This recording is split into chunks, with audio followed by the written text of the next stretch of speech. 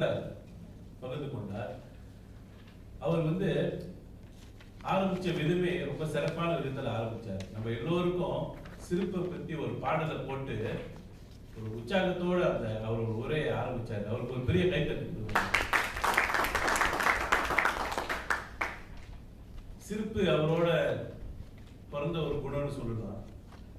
எப்போதும் அந்த சிரிப்போடு புன்னகையோடு தான் அவர் இருப்பாரு. அதனாலதான் இந்த ஒரு தலைப்பை தேர்ந்தெடுத்திருக்காரு போல இருக்குது.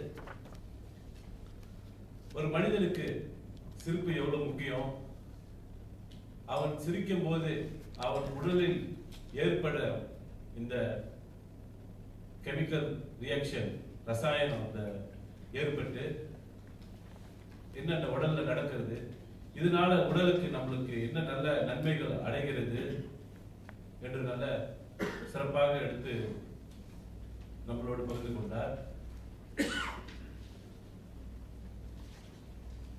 மேரிலாண்ட் யூனிவர்சிட்டியில எண்டோஃபின் என்றவர் ஆராய்ச்சி செய்ததில் மனிதர்கள் ஒரு நாளைக்கு எத்தனை தடவை சிரிக்கிறார்கள் இது கூட ஆராய்ச்சி பண்ணியிருக்காங்க.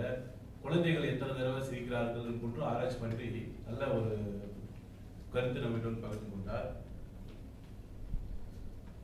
இதே சிரிப்பு மற்ற குடும்பத்திலையும் நம்ம எப்படி பகிர்ந்து கொள்ளலாம். மற்ற குடும்பம் மகிழ்ச்சி இல்லாத ஒரு குடும்பத்துல போய் நல்ல மகிழ்ச்சியான ஒரு குடும்பம் போனா அந்த குடும்பம் எவ்வளவு சிறப்பா இருக்கும், எவ்வளவு சந்தோஷப்படுவாங்க. இன்றும் எப்பொழுது இந்த குடும்பம் நம்மளோட வந்து சேர்ந்து சிரிச்சு கொண்டிருப்பார்கள் என்று இதையும் பகிர்ந்து கொண்டார்கள் நம்மளோடு. இவர் சொல்லும் போது எனக்கு ஒரு சிரிப்பு வந்துருச்சு. ஏன்னா என்னோட மாமா, அவருக்கு வயசு 60, அவரு ஒரு பத்திரிகை படித்துக் கொண்டிருக்கும் போது திடீர்னு சிரிச்சாரு. ஏன் சிரிக்கிறீங்க அப்படின்னு கேட்கும்போது நான் அவர் சொல்றாரு, 50 வயசுக்கு முன்ன என்னோட வாத்தியார் ஒரு ஜோக் சொன்னாரு, அது இன்னைக்கு தான் எனக்கு புரிஞ்சிச்சு, அதான் இப்ப நான் சிரிச்சேன் அப்படின்ட்டு. ஸோ பாருங்க, சிரிக்கிறதுக்கு கூட நம்ம எவ்வளோ கஷ்டப்படுறோம் அப்படின்ட்டு. நல்ல சிறப்பா நம்ம கிட்ட சிரிப்பை பற்றி பகிர்ந்து கொண்ட பதிலருக்கு மீண்டும் ஒரு பாராட்டுகள். நன்றி, வணக்கம்.